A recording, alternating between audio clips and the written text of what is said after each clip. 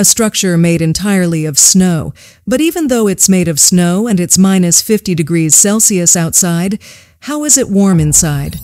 And how can we light a fire without melting the snow walls? Stay with me until the end. The igloo, or the snow house, is a small shelter made entirely of compacted snow blocks.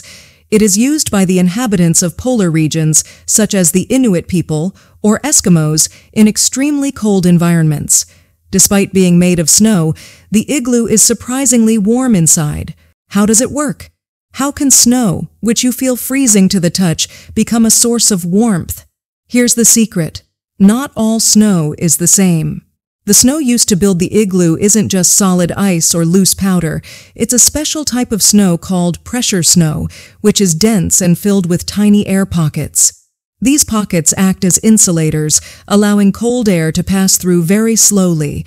This cold air enters the snow, but gradually, meaning it reaches the inner layers of snow wall at a very slow pace.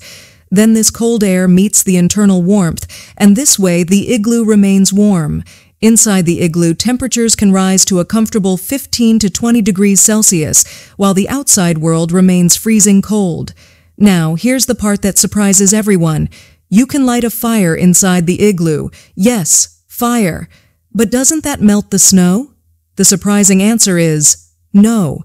The fire is used very carefully, often with fuel like seal blubber or small oil lamps, providing just enough warmth without damaging the walls.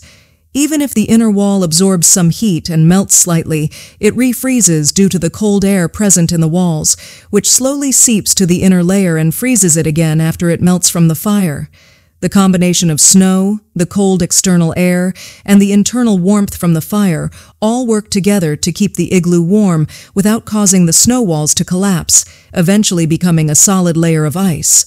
This strengthens the structure and improves its thermal insulation, making the igloo more efficient. The igloo's dome shape plays a crucial role.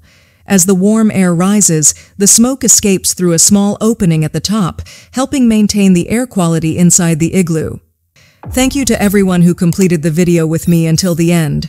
Let me know in the comments if you have any questions about this topic. Thank you all.